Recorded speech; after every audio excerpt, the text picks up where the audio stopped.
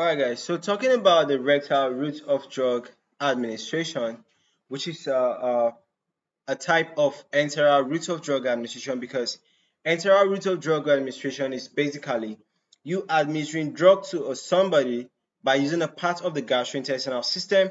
So it could be the oral cavity now, it could be the oral route, you swallowing drugs, it could be sublingual, you putting drugs under the tongue, it could be what buccal, you putting drugs in the sides of your cheeks, okay?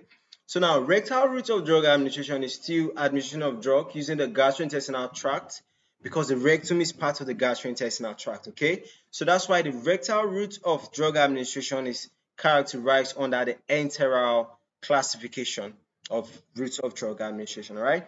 What is the focus? It's for us to discuss the rectal routes of drug administration, okay?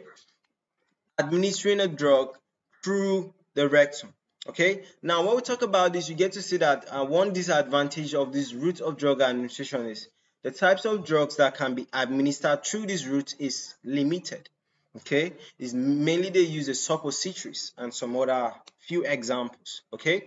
So it actually place a drug using the anal opening into the rectum.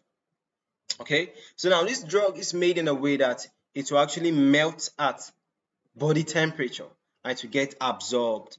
Okay, so it can be used to treat things like if you have constipation, is very efficient.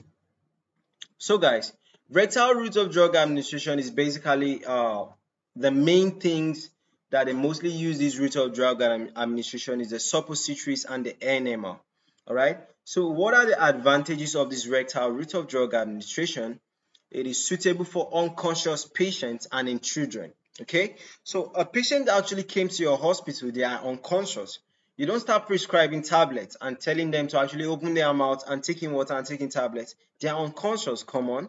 Do you understand? So you have to use other routes of drug administration, and this rectal route of drug administration is suitable for patients who are off. Okay, so it is also used in nauseous and vomiting patients. So nauseous and vomiting patients is basically like all right, these patients, if they take in any drug and it's having any funny taste, they might just vomit, okay, or they might have some feelings of vomiting, okay. So it is easy to terminate the exposure to the drug because you are just keeping the drug here, and once you see that the exposure is too much, you still put your hand and you pick this drug out. You understand? So it's easy to terminate the exposure to the drug. Now it is a good route for laxatives. What are the disadvantages? It is inconvenient because having something in your rectum, having something inside your anus, you feel uncomfortable, right? You feel uncomfortable, you feel inconvenient. Then the absorption is slow and erratic. What is erratic?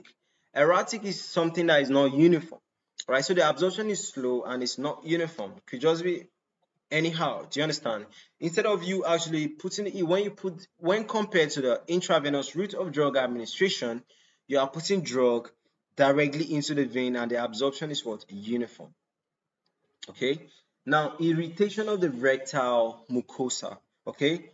Putting this drug here, right? Drug might ferment, okay, and might cause irritation, might cause inflammation to the rectal mucosa, all right, could cause pain, swellings too, okay.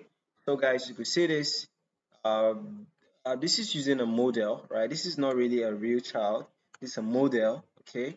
So you could see them administering drugs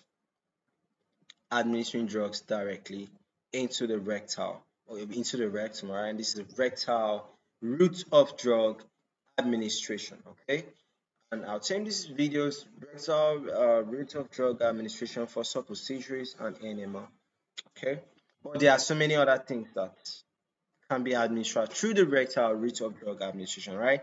But most commonly suppositories and enema, okay. So guys, that's it, and I'll be seeing you guys in the next tutorial. Stay with me, guys.